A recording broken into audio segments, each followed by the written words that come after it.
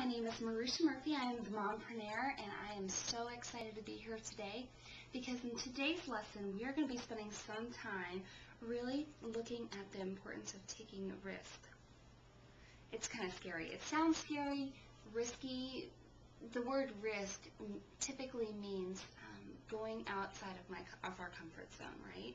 And it means taking a step away from those things that really are easy to ingest, easy to digest, easy to be around. You know what I mean?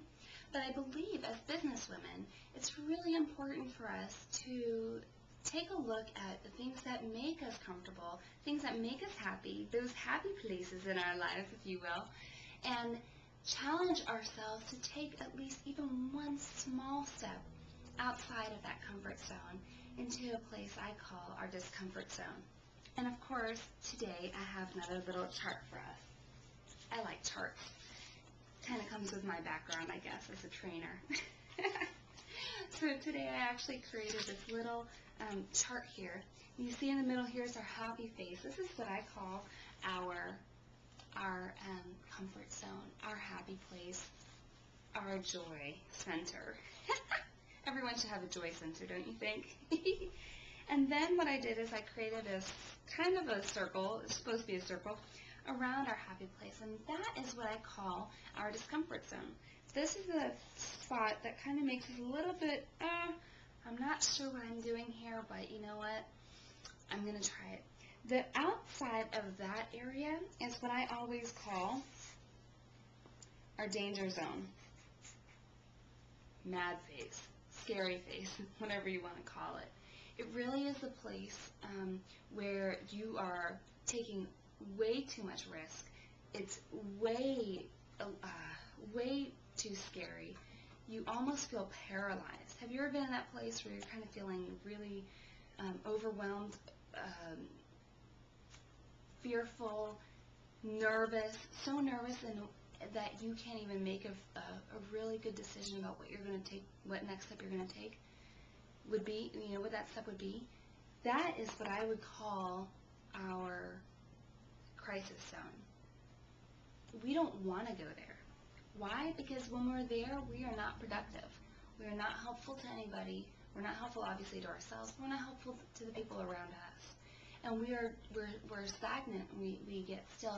And then we don't really ever want to take another risk ever because it's almost like we're traumatized by the risks that we took. They were overwhelming.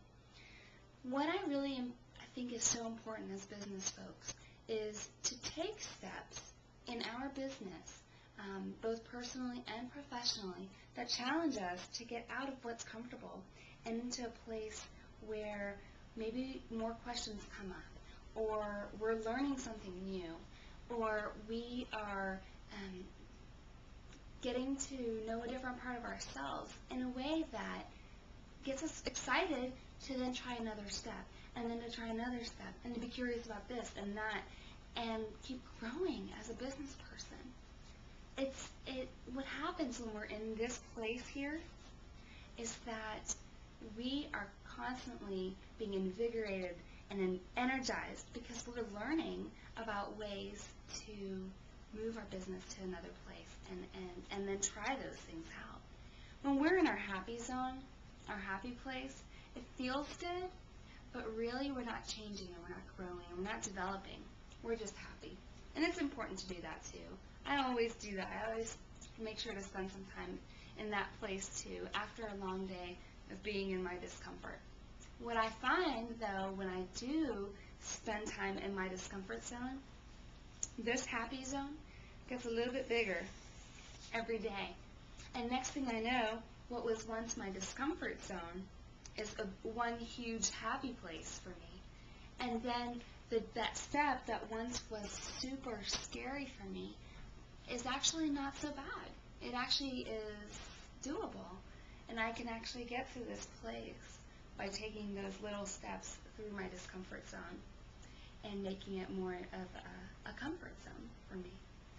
So I hope that helps you in whatever challenge that you're facing right now with your business. I really hope that helps you take that next step to that next place. And and get closer to those steps that you feel are a little bit too scary today.